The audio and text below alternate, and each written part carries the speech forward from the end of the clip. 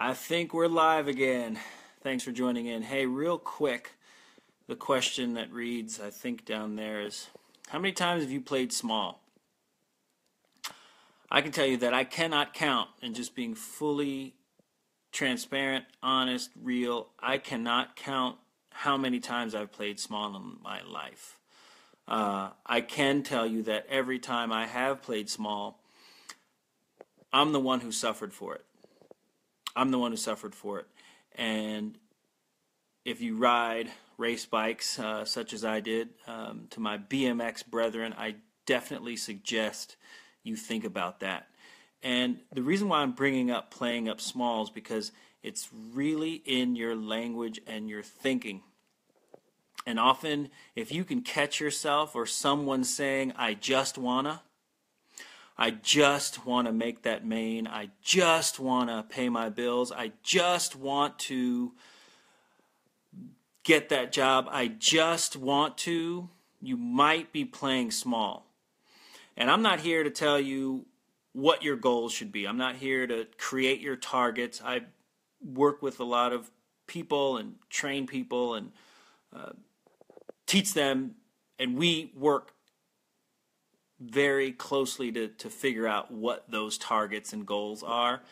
I am here to say that if you find yourself saying, I just want to, you might be playing small. And personal story for me in my professional career when I was racing, there were times where I just wanted to make the main, or I just wanted to be sponsored, or whatever it was. And every time that I was operating in that mindset,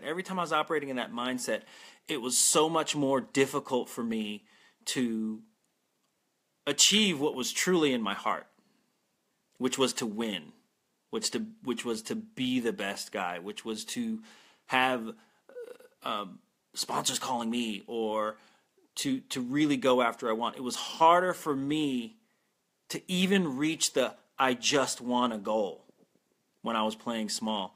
I just got off the phone with a bright young person who, as a favor, they wanted to talk about their career and where they should go. Anyways, long story short, she's about to graduate college, and she kept saying that she can't go. She wanted to go be a medical doctor, but the thought of med school and maybe, the odds of her getting in weren't that great.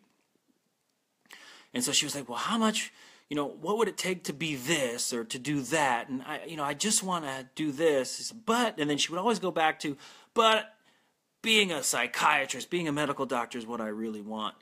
And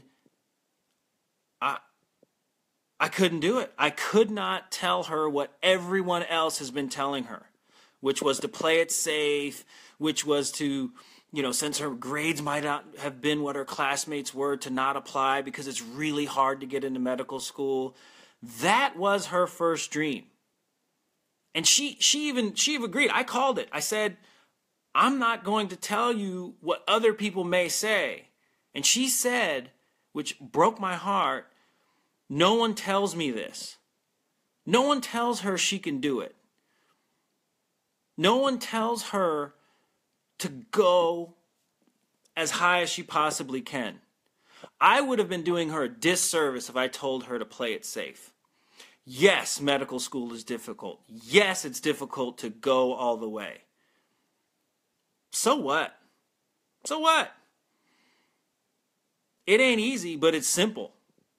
The steps are simple. In project management, they call it critical path, right? Certain things that need to be met on your way to achieving a certain outcome. And we get overwhelmed by meeting those objectives, meeting those targets, and so then we play it safe. Well, I just want to make a good living. Well, I just want enough money to XYZ 1, 2, 3. I don't know. But the problem with I got a phone call. Sorry about that. The problem with I just wanna is it leads to regret. It leads to you being 12 years down the road or 8 years down the road. You want to be a lawyer? College is 4 years, law school is 3. Either way, those 7 years are going to pass. So you can have 7 years pass and be a lawyer, or 7 years pass and not. I'd much rather you be a lawyer and then decide not to. You want to be a doctor? Well, college is 4 years, and med school plus your residency, that could be another 8 or whatever. I'd rather have that time go and have you be the doctor and decide not to than not be the doctor.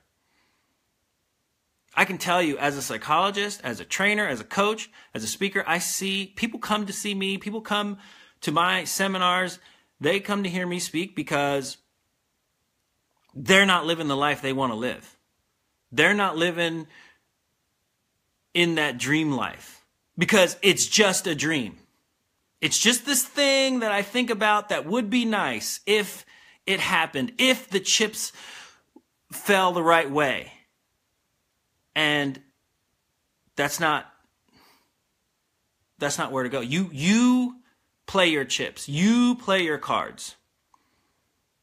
And if we're playing small, no matter what stage we're in it, and I know millionaires who play small. I know thousandaires who play small. I know students who play small. I've been guilty of it myself. And actually right now at this moment, you are witnessing me crossing over and saying, you know what? I'm going to continue to play big. That's my promise to me. That's my promise to my family. That's my promise to you. If you come to see me speak, if you want to work with me one-on-one, I would be doing you a disservice if I played small. Again, you choose your goals. You choose what you want, how you want to live, what your big is. But I'd be careful with, I just wanna. I just wanna. I don't just want to. I want to. Right? It's a matter of being. It's a matter of responsibility to yourself and to your dreams. Anyways, back to the conversation with this girl, this bright young lady. Like I said, I had to tell her. I had to tell her the truth. That the life she wants is literally a matter of her choice.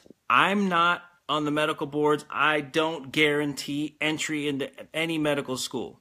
However, what I do know is there's a shortage of doctors, and she really wants to do it. And that's all that matters, is that she wants to do it and she thinks she can. But if she doesn't put herself out there to do it, it'll never happen. So she left that conversation playing big, and I'm proud of that. And she'll be put in touch with my man, Dr. Lee, Clarence Lee Jr., who we do a seminar together, who it took him 4 years to get into med school. And he's killing it now. And he's speaking and writing books, and he's running a very successful medical clinic. So, and that's just real. Like, it doesn't always work the way we want to. However, create that critical path. What are the things you need to do to meet the objective? And you may not know them yet, but I can guarantee you the first thing you need to do, and I don't say need often, but the first thing you want to do is start. The first thing you want to do is start. So please, do not be scared of the work ahead of you. Be scared of the regret later on if you don't go out and do it. As you know, I do love you guys, for sure. Reach me, DrJasonRichardson.com. That's DRJasonRichardson.com. I have taken the conversation more over to Instagram, at Real Dr. DRjRICH, and I'd love to come in and spread mindset, build belief, and come give your team, organization, or company a mindset overhaul, and so I can see you guys winning it, playing big. Take care, and we'll talk in the future. Peace.